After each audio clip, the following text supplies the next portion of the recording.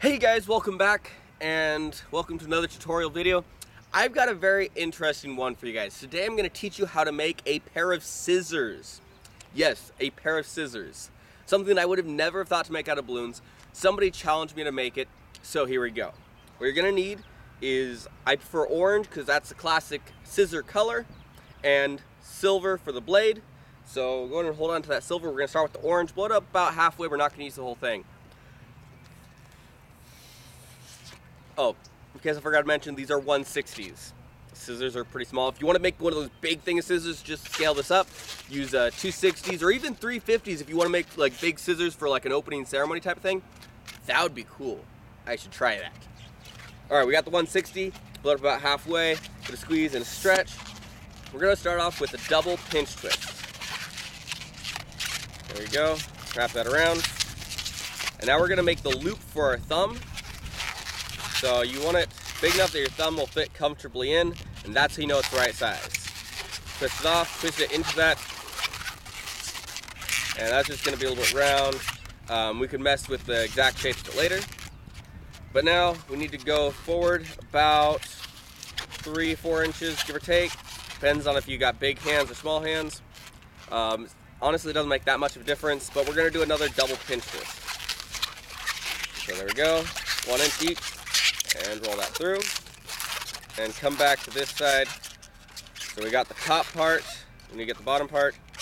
So the bottom part, you're gonna go out about the same length as this, and just see if your fingers fit comfortable in there. This is gonna wrap around, back in here. You want a little bit of an arch on the second part. Wrap that in. Now you can twist it there, or you could just leave it as a loop. Either way, that's fine. Whatever you're comfortable with. There we go, that's about right. That fits nice and comfortably. We don't need the rest of this. I am gonna hang on to it just for now. I'm gonna twist it in so it doesn't come undone though. All right, let's get the silver. Just twist it off. You don't need much. So you're gonna go out about 6 inches. Obviously, if you're gonna make a bigger scissor, scale it up. Twist that in. Another 6 inches on the other side. You want it to be nice and straight. Give yourself some extra room and break it off. Tie it off. At this point, I'm gonna get rid of the orange. Break that off and tie it off.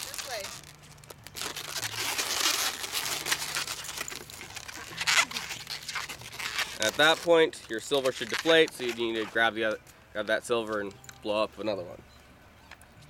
Don't worry, it happens. So we're going to reinflate it, which is hard.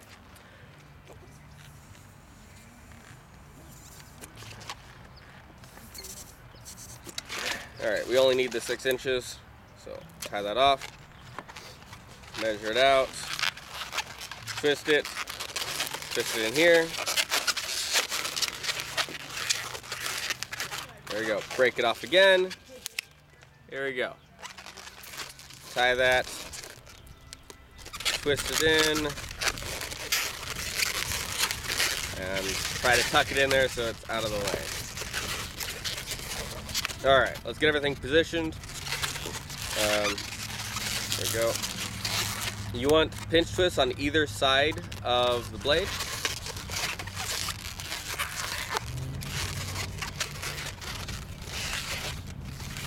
You want to make sure that the blades are straight as much as possible. This should be going up and then a little bit out. Just a little bit. A little bit of form.